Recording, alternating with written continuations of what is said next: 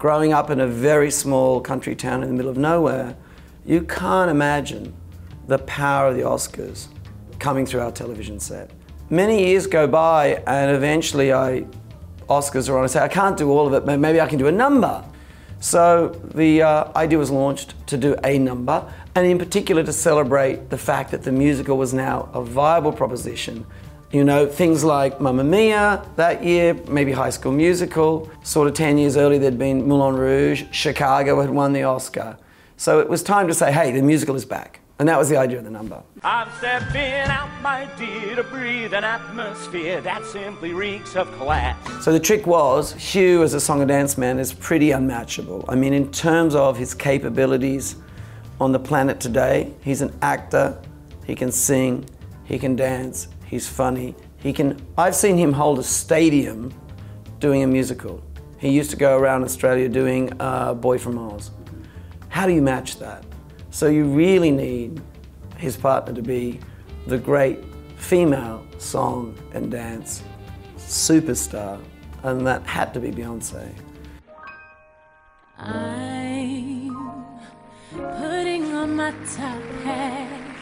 I really distinctly remember we're in rehearsals with Hugh, with Beyonce, we have Zac Efron, Vanessa Hudgens, Amanda Siegfried, Dominic Cooper. But what was really fantastic and what was so buoyant was that what we're asking Hugh and Beyonce to do is near on technically impossible, because not only have they got to sing at high octane, but they've got to go up and down staircases, and it's high-end choreography as well. So very, very, very challenging. I particularly remember just working with, Hugh I've worked with before. You know, I've asked Hugh, hey, would you get on a horse and gallop with 100 horses in a stampede? And he'd go, great, but I haven't learned to ride a horse yet. You know, a week later, he'd be on the horse. Like, he can do anything, really. But having not actually worked with Beyonce before, I was just so struck by her relentless professionalism. Like, just at it over and over again, whatever it took to get it totally right.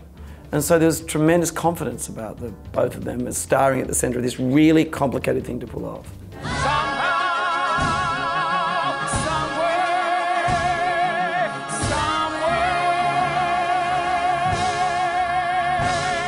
I remember at one stage we were thinking of maybe finishing it with Barbra Streisand appearing and doing the kind of finale of it. Somewhere, somehow, Barbra comes up, la, that moment.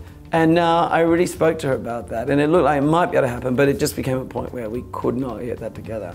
I mean, only because I think you wanted to sort of, in the last era, make a point about who really reigned when musicals were king in the last era. Of course, she was, you can't get higher than Barbra.